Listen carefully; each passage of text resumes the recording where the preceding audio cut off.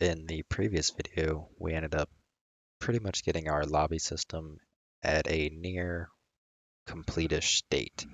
So, you can see when people join, leave, the chat, and all that kind of stuff. And same thing whenever the host decides to change the map, it trickles down to all the other connected clients so they can see it. But currently, we don't really have a way to find lobbies or advertise our own lobby or anything like that. Now, in the previous videos, in another series, I've showed how to use the online subsystem, both just null and Steam. So that way you can advertise your server through Steam and all that kind of stuff and connect and play with each other that way. But in this tutorial series, I want to kind of avoid using the online subsystem as a whole, and we're going to be writing and creating our own system pretty much from scratch. So we're going to be creating our own master server. That's going to be where we send post requests with our server info, such as like our server name, the map that it's on, all that kind of stuff. We're going to send it to the master server. Master server is going to then, well, using our web API, and that's going to add it to a database. And it's going to pretty much just create an entry with all the information we need.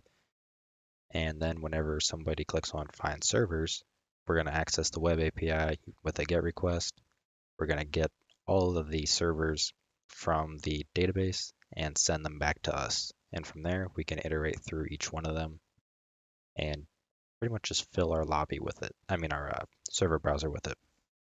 So that'll avoid us from having to use this connect button, which I may keep just for the sake of keeping a fast connection so we can easily join and stuff for our own servers. I mean, our own lobby. So we can first get started. First thing we're going to do is create the web API. So I'm going to go over here, open up Visual Studio 2019. I'm going to go to create a new project. Again, change languages to C#. Set it back to all platforms and all project types. Now, if we look down, just scroll. Actually, we can search for ASP.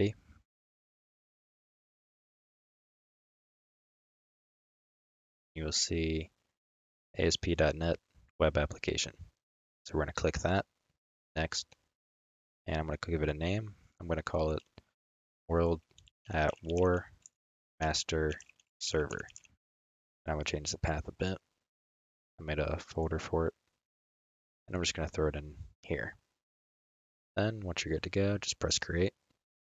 And you'll be met with this. Now, there's a couple different options that we can choose, but the one that we really want to focus on is Web API because that's really all we need. We're not having any sort of interface or anything like that for the user to use. So just select Web API, leave everything else as default, and hit create. And this should create your project. And then I will go about kind of how we will be sending information to it for testing and how we're going to actually be sending it in Unreal Engine. So once the project's built, should be met with this screen. And if you come over here under controllers and click on the values controller.cs, this is what we're going to be kind of creating ourselves. But currently, you can see right here, let me go ahead and run it with Control F5, and it should launch up Google Chrome. So if we look at it, this is the API here. So the GET request would be API//values, and that would return this array of strings printing out value 1 and value 2. So if I do that, just copy API/values and put it in like so, press enter, we see value 1, value 2. Now, there's a handy tool called Postman, which will be linked in the description, and that's going to allow us to test with it very easily. So when I was referring to actually hosting a server and sending the server information to the web API, this is an example of what we would be sending. So we would be passing in, well, server ID by default would be 0 because I want to have our web API generate a server ID automatically, or we might have one be associated with our actual uh, profile name instead. We want to send the IP address so that way connecting clients know where they can connect to. You can have the server name, the current amount of players that are connected, and the map we are playing on. And we would send this. This is in JSON format to the server. The server would then add all this to our database. Then when we read from it, would pretty much be returning objects or JSON objects like this that we can parse through. So to give you an example of what it's actually going to look like, because this doesn't return all this fancy crap, I want to copy the URL, change this to a GET request, and for the URL, I'm going to input what we actually have to send. And when we send, we will see we have a JSON array containing value 1 and value 2. So if we go and get something specific, I'm going to go ahead and just, well, I'll leave it up. You see for this GET request, it has an ID. So this could be something specific. So if we know the server ID, we can use it to access the information for that server. So for example, just any value, say API/values/ any number. So the ID, so I just do /1, press send. You can see it returns value, just like so right here.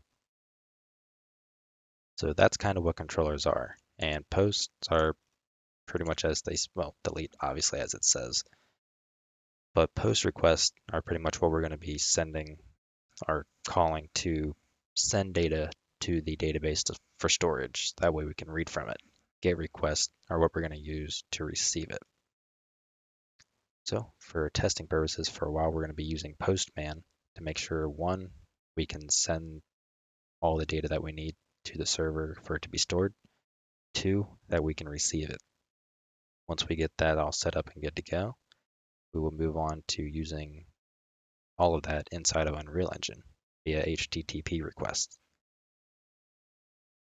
So now that we have our basic web API set up and ready to go, we can actually start.